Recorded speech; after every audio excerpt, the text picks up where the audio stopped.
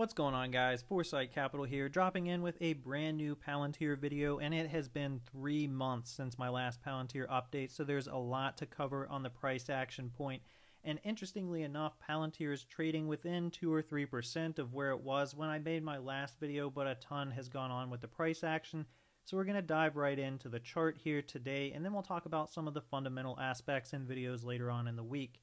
Back on April 3rd when I made my last video, Palantir was trading right around the $24 per share range, and we closed Friday heading into the 4th of July at $24.40, so up just a couple percentage points. But over the past couple of months, we've seen a mega sell-off all the way down to the $18 per share support level, and then a huge run up basically since the middle of May and the last earnings report, where we were yet again rejected by the 2770 level and fell right back down to 2460. What's been very interesting about this Palantir run is that we are seeing that a lot of the support and resistance levels are still holding true even months down the line. So if you're a short-term trader, you've been able to make a lot of money on the volatility of this stock if you're trading around these key support and resistance levels at 2770, 2460, 2260, 21. And if you're a long-term investor, you had the best opportunity heading into Q1 earnings, where the stock was way oversold, briefly dipped below $18 per share to really scoop up shares at a great cost basis for the future.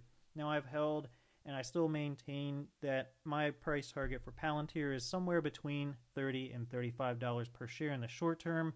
A lot of analysts out there are starting to up their price targets for Palantir, while there are still a few skeptical ones that have Palantir sub $20 per share. However, I think that we're not really going to see that price point again unless we see a broad market sell-off, and it really took a growth and tech stock sell-off for Palantir to see that sub $20 per share range, but we can see that it really quickly bounced back from that point.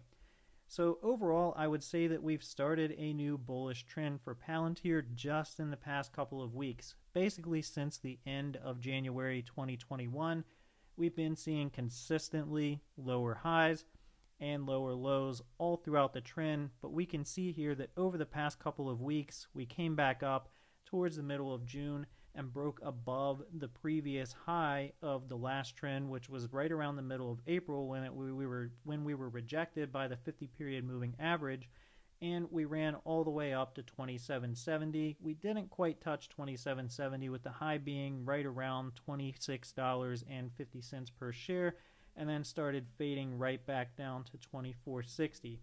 So Palantir was overall a bit overbought. We can see when we were touching that 2770 line, and we know from past run-ins with 2770 that there really has to be a big catalyst for Palantir to break above and hold above that level. We were seeing that run up into demo day and right after demo day, where we saw the last clean break of 2770, and ever since then we've tested a couple of times without really being able to break through that level. Overall, this is a very healthy trend for Palantir though, and it appears that if we do hit resistance or support at this yellow level of 2460 or 2450, right around that range, that we could set a new higher low, and we've already seen that we've set a higher high, which could indicate a short-term bull trend for Palantir. Now we still have to worry about 2770, and I could honestly see us trading in this between basically the green and the red support and resistance levels for quite some time, at least until earnings. Now NASDAQ currently has Palantir's earnings listed for August 10th, so that could be the next big catalyst. This is not set in stone yet, and they've not officially announced this date, so more to come on that, but it could be about a month of trading around in this range. I think that would make a lot of traders happy, because I know that a lot of people are still looking to accumulate Palantir for their long-term portfolio, and there's just some great volatility to trade here. If we're looking around this $22.60 and $27 per share range, you can easily make 10 to 15% just trading in between these levels without a whole lot of risk of Palantir running off without you, short of having a major catalyst. Now we know any day a contract could come across that could be a major catalyst and really push Palantir to the next level above 2770. So, I typically don't recommend just buying and selling and trying to catch the volatility if it's a long-term play for you, but it is great for traders who are looking to capture some of that momentum. So I also wanted to take a look at some of the multiples for Palantir. They're still looking pretty high in terms of PE ratio, in terms of enterprise value to sales. We're starting to come back into more reasonable levels as we saw the sell-off happen for Palantir when we were trading at $40+ per share. It really didn't make sense. Trading here in the mid-20s, we're starting to see the enterprise value to sales come back in line as their sales are increasing year over year. But we can see that the price isn't really increasing that much, up only 4% year to date. So Palantir, if they're able to continue the standard growth rate that they've seen over the past couple of quarters with 40 to 45% growth rate, we'll see that the enterprise value to sales ratio, price to sales ratio falls much more in line with where we would expect some of these companies to be.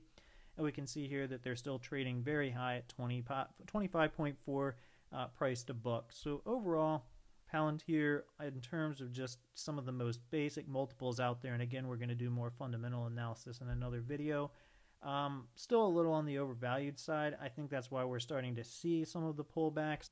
And speaking of pullback, we are starting to see ARK Invest offload just a couple of shares over the past couple of weeks, so not really sure exactly what Cathie Wood has in store for Palantir, but if we take a look here at Lucid Tracking, we can see that they've offloaded a little bit over 730,000 shares over the past couple of weeks from the ARKW ETF. Now, if we take a look back in time just at the overall weighting of Palantir within the portfolio, even back at just the beginning of May, Palantir was about 1.6% of the ARKW ETF.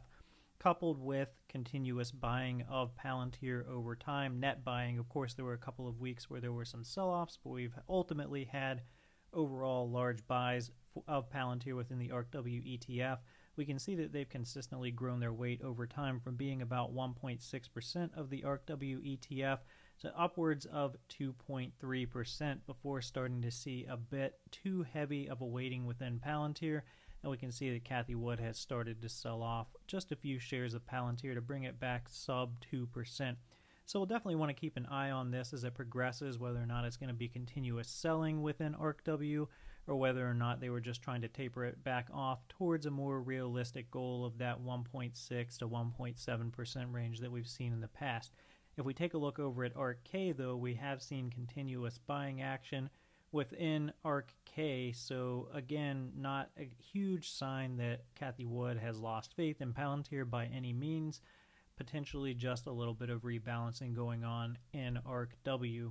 Now overall, this was a very condensed video. We've got a few more videos to make on Palantir. I'm trying to catch up on basically 3 months of Palantir action all within just a couple minute video. So let me know down in the comments what you want me to cover on Palantir next. Of course, I owe quite a few videos on Palantir where we can do deeper dives on some of the fundamentals, a little bit more deeper of a dive on some of the price action that we've been seeing over the past couple of weeks, because we just did a cursory overview here, and let me know anything else that you'd be very curious to see.